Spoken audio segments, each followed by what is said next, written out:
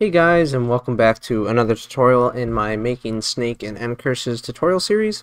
If you have not seen the previous tutorials, I recommend going to check those out first. I'll put a little card up above to that playlist. Also, if you're not familiar with Ncurses already, I recommend having a knowledge of Ncurses first. If you don't, go check out my other tutorial series, which is just on general concepts of Ncurses. We'll be taking those concepts and applying them in these tutorials. That's kind of the purpose of this series. So I'll put a little card up above to the playlist for that series. And also, if you'd like to get these tutorials right as they come out, consider subscribing down below if you haven't already, and turning on all notifications. Really helps out the channel and keeps me motivated to keep making these videos. But anyways, without further ado, let's get started. So today we're going to be doing kind of like a second pass, now that we're armed with our knowledge about MVC and specifically views in this case. We're going to be taking a second pass at the board class. So you'll see here we have the same main file from before. It should look exactly the same or very similar. And then we have our board class, which again should be exactly the same from our last tutorial. Right off the bat, I'm going to delete some stuff here that we don't need. I kind of unnecessarily saved the height and width as private variables in this class, or sorry, private member variables in this class. That's one thing. I'm going to say function instead of method like a million times, just as a heads up. I'm going to try to say method instead of function, but we'll see. We kind of don't really need to save those for later. I don't think we're ever going to use them again, so I'm just going to get rid of those right off the bat.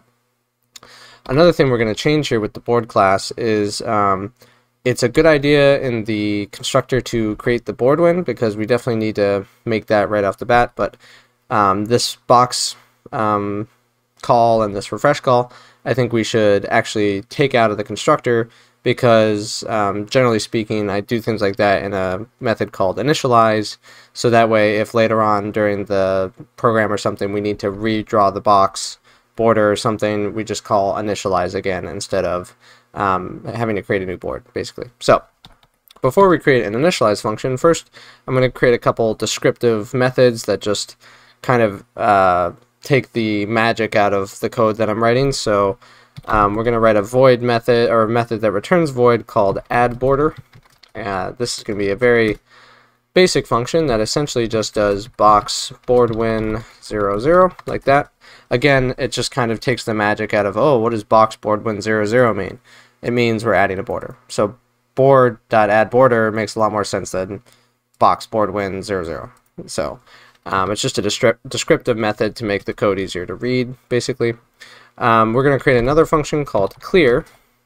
Now what this function is going to do is it's going to run the wclear method provided by Ncurses, which we're going to pass it board win, and that's basically just going to clear the whole window. And then whenever we clear our board, we actually want to re-add the border in. So we're going to make a call to add border after we cleared the board. That basically just makes it so the inside of the board is cleared. So for instance, maybe there's a game over or something and we want to clear the board. That's what this clear function will do. And then lastly, we're going to create a function called refresh. Now again, this is a very simple function. It's more descriptive, but it's basically just going to run wrefresh on our board win. So it's a little more clear to say board.refresh than it is to say wrefresh board win. So that's why we have this refresh class. Or sorry, class. Refresh method. Jeez, killing myself. So now that we have all these things in place, we can actually create an initialize method. And what this initialize method is going to do is it's going to first run clear. So when we initialize our board, we want to make sure it's cleared, and then that clear function automatically adds our border, which we want. And then we are going to run a refresh call like that. So now we've essentially recreated what we already created here. And inside the constructor, I'm just going to add this initialize method like that. So when we first create our board, we want to make sure we initialize it. Ooh, there we go. We want to make sure we initialize it. Am I spelling that wrong? Oh, it's because wow, I misspelled this. Initialize. Ooh, one too many eyes, or one too few eyes. So there we go. Now, if we go to our terminal here, and we make and run it, let's do it clear, make and run our main function, you'll see that we get the exact same result that we were getting before, but now the code is just a little bit more descriptive.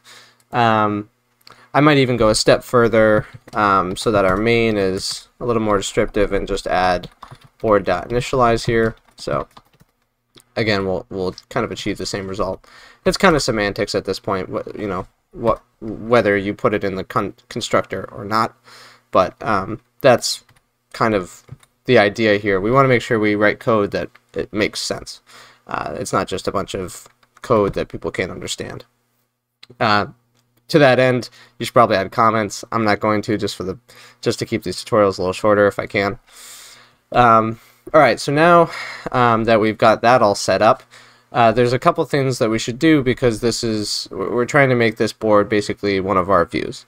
So what does a view do? A view displays information to the user, and it takes input and passes it back to the controller. So in order to display that information, we need to come up with an interface to display information. So just to keep things kind of organized in a logical manner, I'm going to add a method here called add at, and I'm going to put it right after add border, so that, you know, add kind of thing. And our add at function is going to take 3 parameters. It's going to take a y value, it's going to take an x value, and it's going to take a char type value. And what it's going to do with these is it's going to actually display them to our board win. So we'll create another we'll call the built-in Ncurses function moveWAddChar with board win as the first parameter, y, x as the second and third parameter, and then char as the final parameter. And again, it's just a descriptive method. Board.addAt makes a lot more sense than moveWAddChar board win y, x, char. It just takes the magic out of it and makes it a little bit more descriptive. So now that we have that, we also need to create a function. Sorry, again, I'm going to say function a million times.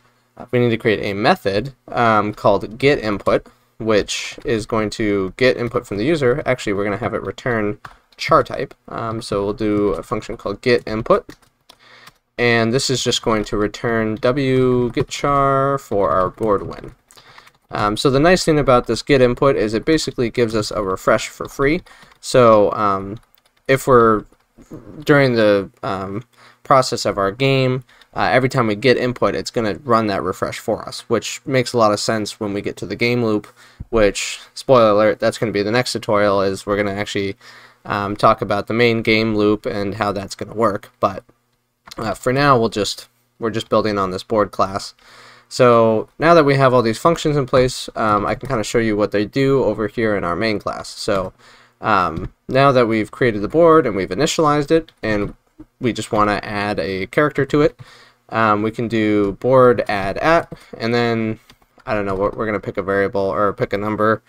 Let's go 5, 5, and we'll put the asterisk key like that. Sorry, asterisk, no, hash key, pound symbol, whatever you want to call it. And after that, we're going to have to call a refresh, because otherwise we won't be able to actually see what we've drawn. But yeah, with that all in place, let's go back and make and run that code, and you'll see, voila, we've added a character at 5, 5, just to verify that's 1, I guess it includes the border, so it's 1, 2, 3, 4, 5. Actually, no.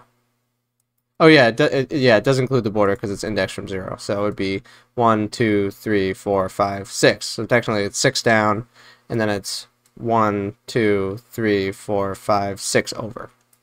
So yeah, now that we've this is essentially the idea behind a view. It doesn't necessarily know anything about what it's displaying. It doesn't have to know anything about what it's displaying. It just has to be able to display it. So it shouldn't handle any sort of business logic or complex like if statements or anything like that. It just handles displaying information. So anyways, I hope you guys liked this tutorial. If you did, please give it a thumbs up below. If you had any questions or just general comments, feel free to leave them below. I respond to almost everything.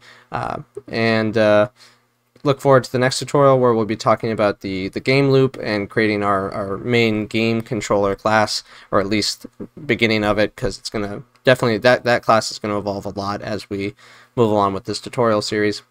But yeah, I hope you guys really like this tutorial, and I'll see you guys in the next one. Hope you're having a great day.